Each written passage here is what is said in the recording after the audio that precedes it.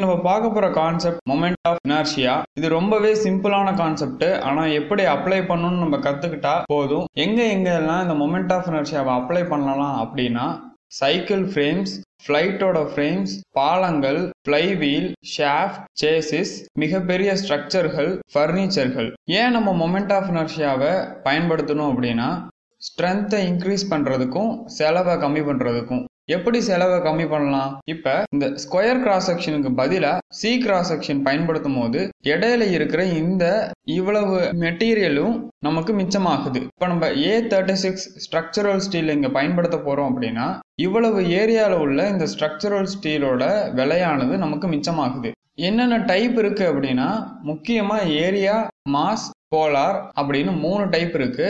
ஒவ்வொரு டைப்புமே ஒவ்வொரு அப்ளிகேஷன்ல பயன்படுத்தக்கூடியது. இந்த கான்செப்டுக்குள்ள போறதுக்கு முன்னாடி ஒரு ஜியாமெட்ரியோட சென்டர் பாயிண்ட தான் நம்ம சென்ட்ராய்டு அப்படின்னு சொல்றோம். சென்ட்ராய்டு பாயிண்ட்ல நம்ம ஒரு சின்ன ஏரியாவை கன்சிடர் பண்றோம். இந்த ஏரியாவை இந்த கோஆர்டினேட் பாயிண்ட்ல இருந்து பார்க்கும்போது நமக்கு ஒரு மொமெண்ட் மாதிரி காணப்படுது. அதாவது இந்த ஏரியாவுக்கும் இந்த பாயிண்ட் ஓக்கும் இடையில ஒரு செங்குத்து டிஸ்டன்ஸ் உண்டாகுது.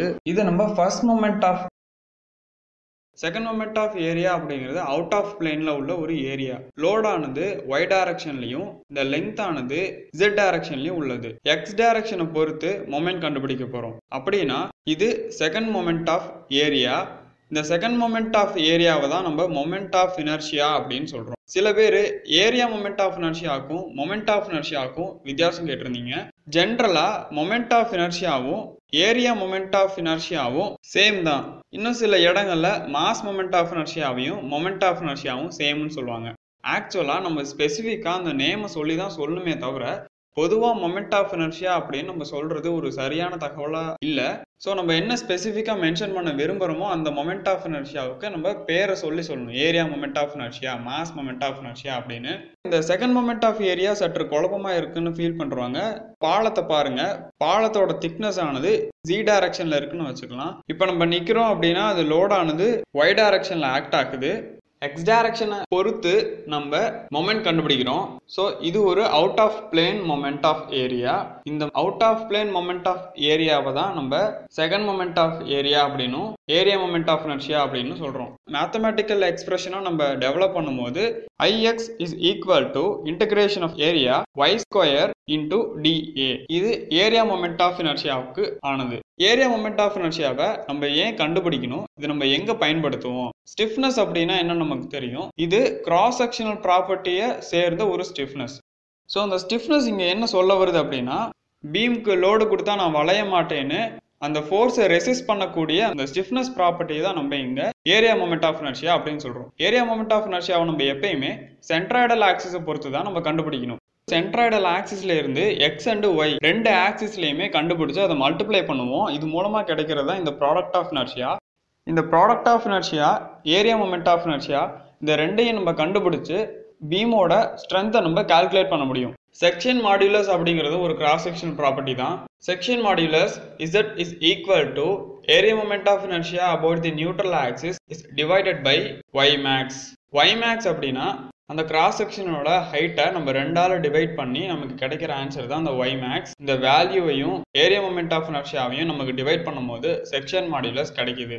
பீமுக்கான ஸ்ட்ரென்த்தை கால்குலேட் பண்ணிட்டோம். பேரலல் ஆக்சிஸ் தியரம்னு ஒன்று இருக்கு. அந்த பேரலல் ஆக்சிஸ் தியரம் என்ன பயன்பாட்டுக்காக இருக்கு அப்படின்னா ஃபார் எக்ஸாம்பிள் இந்த பீம்ல 3 ரெக்டாங்கிள் இருக்கு.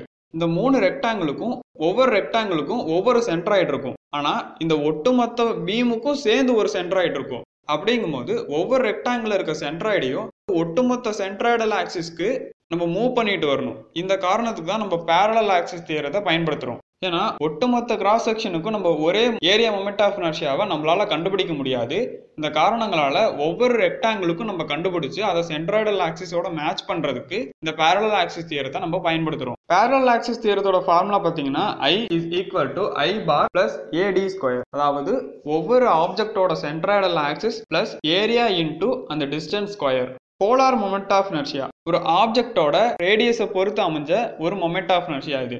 இந்த காரணங்களால இதை டியூப்லர் எலிமெண்ட்ஸ்ல பயன்படுத்தலாம். இதுக்கான formula J0 is equal to integration of A R square dA. ஏன் போலார் மொமெண்ட் ஆஃப் இனர்ஷியாவை கண்டுபிடிக்கணும் அப்படின்னா டார்ஷனல் ரெசிஸ்டன்ஸை கால்குலேட் பண்ண பயன்படுது. அதாவது நம்ம சாதாரண சாலிட் ஷாஃப்ட் யூஸ் பண்றதுக்கும் டியூப்லர் ஷாஃப்ட் யூஸ் பண்றதுக்கும் என்ன வித்தியாசம் நிறைய பக்கம் கேட்பாங்க. இதுக்கு காரணம் இந்த போலார் மொமெண்ட் ஆஃப் இனர்ஷியா நிறைய இருக்கு இந்த டியூப்லர் எலமெண்ட்டுக்கு அப்படின்னு சொல்லுவோம். நிறைய டார்ஷனல் ஸ்ட்ரெஸ்ஸை இதால தாங்கிக்க முடியும் அப்படிங்கிறத தெரிவிக்கிறதுக்கு தான் நம்ம போலார் மொமெண்ட் ஆஃப் இனர்ஷியாவை கண்டுபிடிக்கிறோம். Mass moment of inertia Im is equal to integration of m r square dm. Mass moment of inertia ஏன் கண்டுபிடிக்கிறோம் அப்படின்னா, ஒரு மாஸ் ரொட்டேட் ஆகிட்டு இருக்கும் போது அந்த ரொட்டேட்டிங் மாஸை நிப்பாட்டுறதுக்கு தேவையான ஃபோர்ஸ் எவ்வளோன்னு கண்டுபிடிக்கிறது தான் நம்ம மாஸ் மொமெண்ட் ஆஃப் இனர்ஷியாவை கண்டுபிடிக்கிறோம். நிறைய ரேடியஸ் இருந்து ஒரு மாஸ் ரொட்டேட் ஆச்சு அப்படின்னா அதுக்கு நிறைய மாஸ் மொமெண்ட் ஆஃப் இனர்ஷியா இருக்கும்.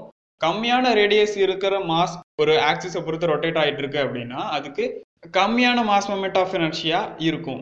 கல்லை எடுத்து கயிறுல கட்டி சுத்திட்டு இருக்கீங்க அப்படின்னா அந்த கல்லை நீங்க நிப்பாட்டுறதுக்கு தேவையான ஃபோர்ஸ் எவ்வளவு அப்படிங்கிறதுக்கும், இதே ஒரு பாறையை எடுத்து நீங்க ஒரு இதே கயிறை வச்சு சுத்திட்டு இருக்கீங்க அப்படின்னா சுத்த முடியாது. சப்போஸ் சுத்துனீங்கன்னா இந்த பாறையை நிப்பாட்ட தேவையான ஃபோர்ஸுக்கும் வித்தியாசம் இருக்கு.